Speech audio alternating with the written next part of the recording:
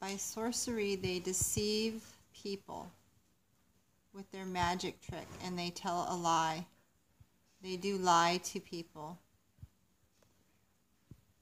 And it makes me sad because many of them are pastors of churches. These hand signals are ways to put you in hypnosis, and it makes you follow them. It's a way to tell them to follow you. These little hand signals are Mason Jesuit hand signals. This is a hand signal to make you follow them. They are the goats of the Bible. They worship Baphomet, the goat god. They worship themselves. And they teach people. They're the false teachers. All of these people have been caught doing magic with their hands.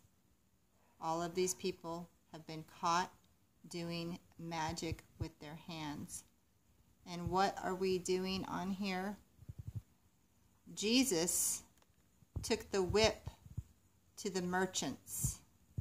These people are merchants. These people are the merchants. They're the goats. And they all are a part of a game they play on people, on humanity, to put you under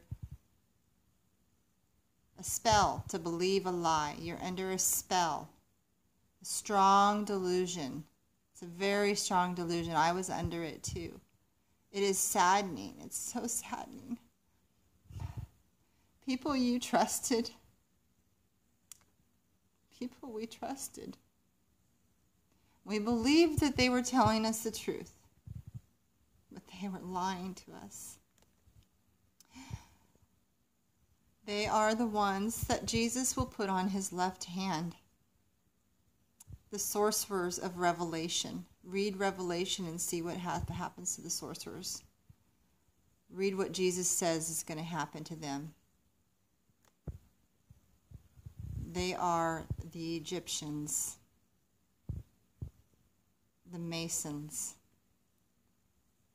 who teach lies.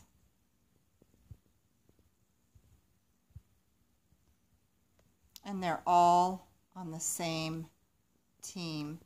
But they want you to think they're on a different team. It's basically a magic trick.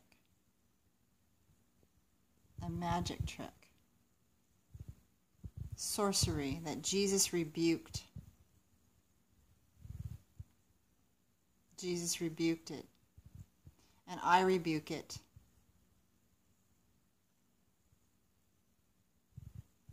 Because these people have become rich off of us. They have slaves, that's us. In Isaiah it says in the end days that Egypt would be once again. There would be slavery once again. These are Jesuits. And they're in every faith.